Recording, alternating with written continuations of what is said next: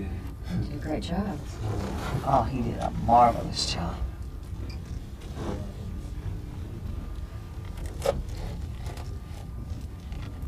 I feel like Madonna. And yes, I mean, I feel like I'd like to be. We're on the way down.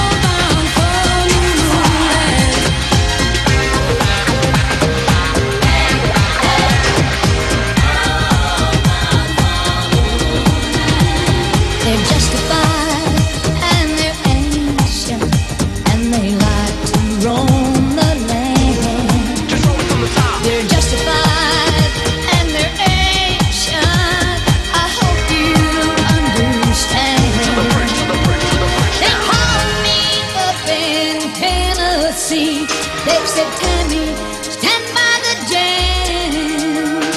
But if you don't like what they're going to do, you better not stop them, 'cause they're coming through. Bring the beat back.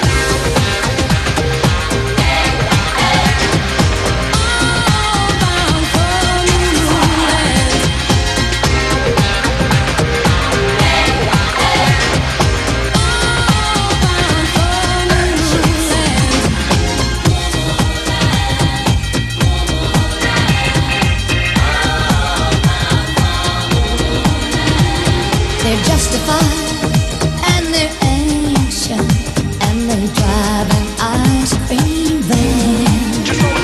They're justified and they're ancient, with still no master plan. The last train left an hour ago. They were singing all aboard, all bound for Moonland. Someone started screaming, turn up the strobe.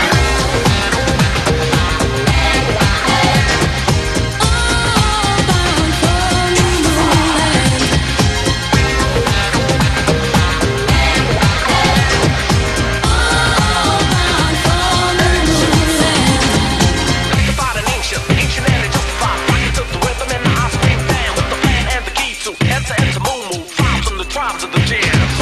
I know where the PD's at, 'cause I know what time it is. Free on the dime, make mine at 99. You style me while most on a mission while fishing in the rivers of life. Fishing in the rivers of life. Fishing in the rivers of life. Fishing in the rivers, fishing in the rivers, fishing in the rivers of life.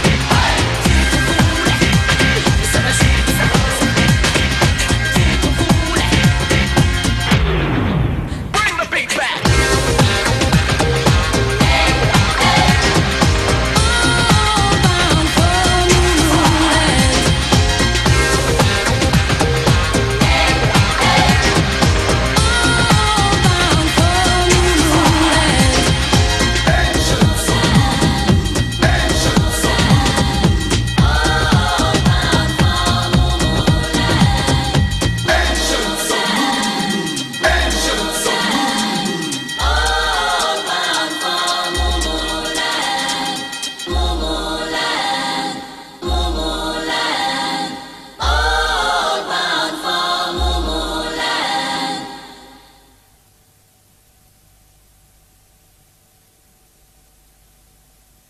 This is the book, okay, the Illuminatus Trilogy. For those of you who haven't heard of it, most of you who know about, everyone's heard the term Illuminati by now.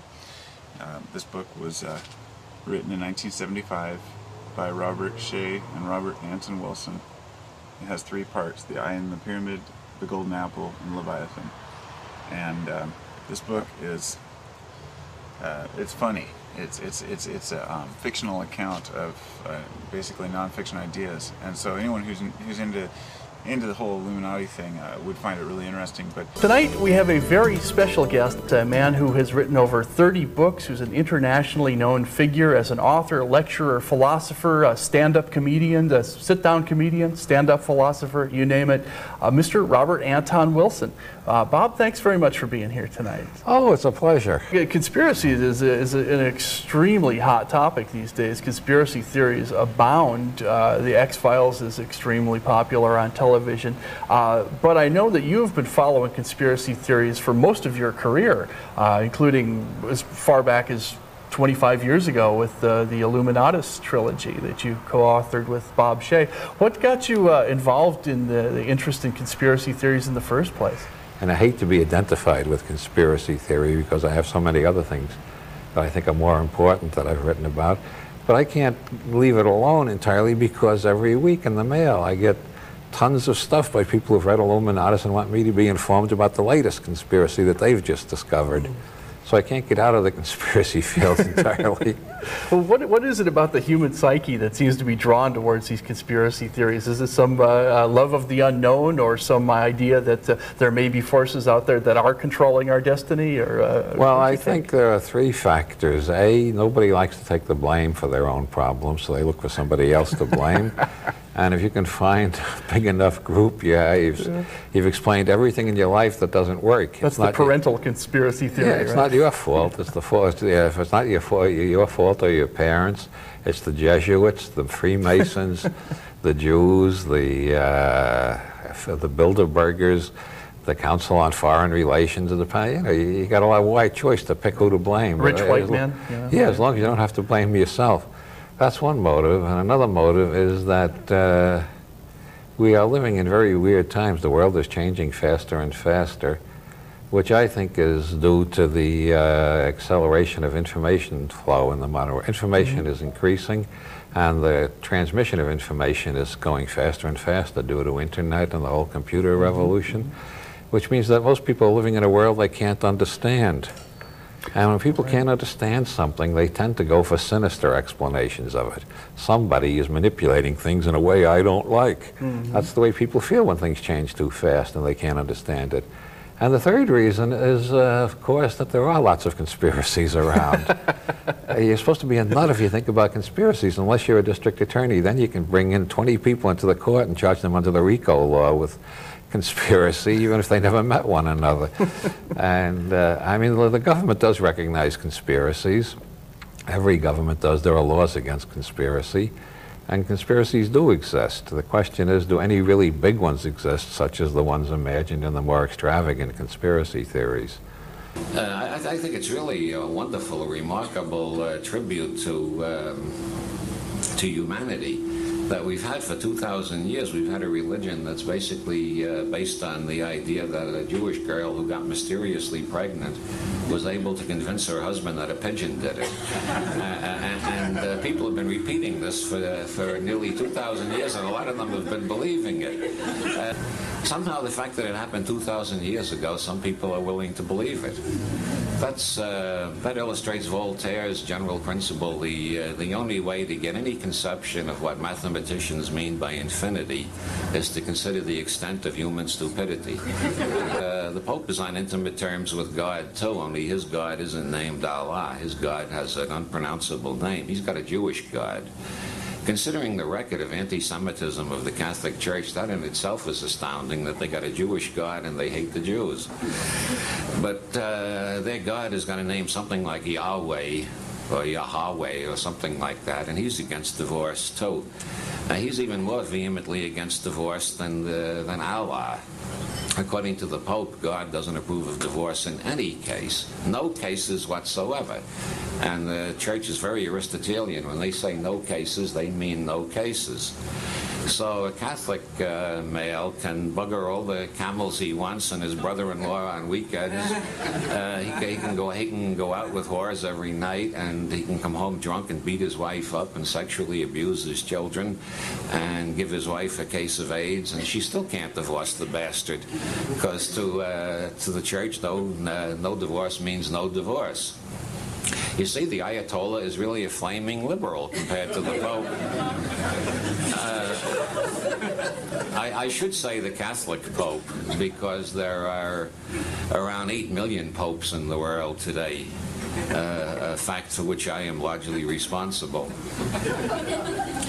I'm a pope myself. As a matter of fact, for those of you up front here, you see, there's my Pope card, right? The bearer of this card is a genuine and authorized Pope, right? You don't have to have a Pope card to be a Pope. When we started out, this is part of one of the New Age religions that I helped found. A lot of people get involved in New Age religions, and here's another Pope card. Okay, shall we do the old walk commercial? Hold up your Pope cards. Only 2 in the house? Oh, well, that's okay. I'm going to make you all popes automatically right now anyway. Spectacles, testicles, brandy, cigars. Okay, you're all popes now. So I've created over 9 million popes now. And they're all equally infallible, because all Discordian popes are equally infallible and they all disagree with one another. I should explain Discordianism to you a little. Actually, Discordianism was inspired by Kirby Hensley, who started out in the 1950s to make as many clergy entities as possible. You notice I again avoided human chauvinism. I didn't say clergy persons. And as a matter of fact, Hensley has ordained parrots, chimpanzees, dogs, cats. He ordained Madeleine Murray O'Hair, the country's leading atheist. And he doesn't charge for it. He'll ordain anybody. That's why he calls it the Universal Life Church. He believes every sentient being has the right to be a clergy entity. And so he's been sending out these ordinations through the mail since the 50s. And they're free. If you want to get a Doctor of Divinity, he charges for that. That's $20. He's done more to raise the quality of religion in the United States than anybody in our time. As soon as you get ordained by him, you have all the rights of clergy, and you can start your own sect, or sects if you prefer the plural. I always prefer sex myself, but when he decided to make every living being a clergy entity, that's what inspired the Discordian movement to make every entity a pope. Hensley has ordained he ordained me, he ordained my friend Malaclips the Younger, the chief Discordian atheologian, and he ordained the founder of the Reformed Druids of North America. That's a group that started at a college in Indiana in the 1950s. At that college, they still had compulsory church attendance. You had to go to some church or other. They didn't care which, but you had to go to some church once a week. So a bunch of free thinkers on the campus announced that they were Druids and started going to the woods every week. They took along a bottle of Irish mist, which they claimed was their sacrament. And after a while, they started getting interested in Druidism, and they started doing Druid rituals. And then they found out the chief Druid ritual was human sacrifice. So they quickly changed their name to the Reformed Druids. Before anybody would get nasty ideas about them. They sacrifice a branch off a tree in their rituals. And then they extended it to the Reformed Druids of North America when they got some converts in Canada. Now they got groves all over the United States. There's one over in Berkeley called the Nut Grove, which I think is a lovely name for a new religion, the Nut Grove of the Reformed Druids of North America. I got after getting ordained by Hensley and made a pope by Malaclips, I got initiated by the Reformed Druids, and I immediately formed a heresy. The Reformed Non-Aristotelian Druids of North America, or RNA-DNA. The Reformed Druids, in their ceremonies, you have to repeat 3 times, nature is good, nature is good, nature is good. And as a non-Aristotelian, disciple of Alfred Korzybski, I don't believe in the is of identity. I believe that's we're projecting outward what are internal evaluations in our nervous system. So I formed the Reformed non-Aristotelian Druids of North America, and we say, nature seems good to me. Nature seems good to me. Nature seems good to me. And we avoid all that Aristotelian metaphysics of assuming we know the true essence of reality. The Reformed non-Aristotelian Druids, since I founded it, has tripled in membership. There are 3 of us now. You see how much fun it is to start your own religion? I don't know why people keep going around looking for gurus. Be your own guru. Start your own religion. Well, I've been having so many fun for years with my friends inventing new religions, and we get more and more converts all the time, whom we immediately excommunicate, since we have no ambition of being religious leaders. The Discordians have a rival ritual.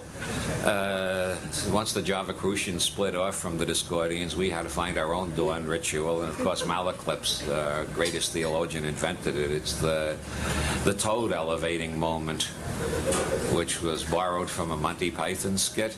The idea is if you get up in the morning and the first thing you do is eat a live toad, nothing worse will happen to you all day.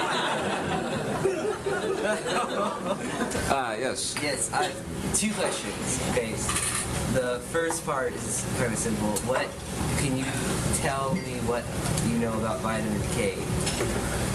Like Western, Eastern, you know what I'm saying? I guess. I hope. The vitamin K, that's a very thin disguise invented by John Lilly for ketamine. Ketamine is what Tim Leary would call a circuit 8 drug, which Leary classifies drugs according to which circuit of the nervous system they activate. And circuit 8 is the quantum circuit, or the out-of-body circuit. When consciousness moves to circuit 8, you are totally detached from the body and body-oriented space-time definitions, body emotions, and body trips in general. Circuit 8 is generally known as the out-of-body experience in parapsychological literature. I know the first time I tried vitamin K, I had an experience unique in my whole life. I was absolutely convinced I was God. I mean, I have had that suspicion on occasion, like most mystics, but this time I was absolutely convinced. And I spent about 45 minutes arguing with myself. Now, wait a minute. You know you're on a new and experimental drug, and you're just imagining you're God. And that seems so damn silly, because all the evidence was so clear that I was running the whole universe. And how could I be running the whole universe on drugs, you know? And so I just couldn't believe I wasn't God. And interestingly enough, you can get the same general effect with a lot of the new brain machines that are around now, especially the HemiSync, designed by Robert Monroe. With the HemiSync, you get pulses at 404 hertz in one ear and at 400 hertz in the other ear, and the brain subtracts one from the other, and so you're getting sound waves at 4 hertz. And for some reason, sound waves at 4 hertz put you into circuit 8, or the out-of-body experience, or at least 70% of the users have had that kind of experience. I also had it with a machine known as the Pulse Star, designed by Mike Hercules in Boulder, Colorado. The first time I tried the Pulse Star, Mike said, "Let me wire you up to an EEG so we can have a record of what happens." And so I was wired up to the Pulse Star, which started moving my brain waves down through alpha and theta down into delta, which is where you hit 4 hertz in the out-of-body experience. And Mike had me wired up to an EEG, showing that my brain waves were falling right into sync with the rhythm of the Pulse Star, just as they're supposed to, according to the theory. And I went out of my body and over the North Pole and back to Ireland and wandered around the streets of Howth, which I was familiar with. And then I went back over the North Pole and over the Rockies and back to Boulder, and Mike unwired me, and we looked at the EEG, and I had no brain waves at all. according to the EEG, I was clinically dead during that experience. I usually don't talk about this because there's enough critics who say that my brain seems to be dead. I don't want to give them more evidence, but I got a copy of the chart. Mike made a Xerox of it, and every now and then I take this out and look at it, the period in which I had no brain activity whatsoever, and yet I was still conscious and sentient. It's a very interesting experience, but I think it's postgraduate work for those who have already been through the more elementary courses. I don't recommend it for beginners. What do you recommend for beginners?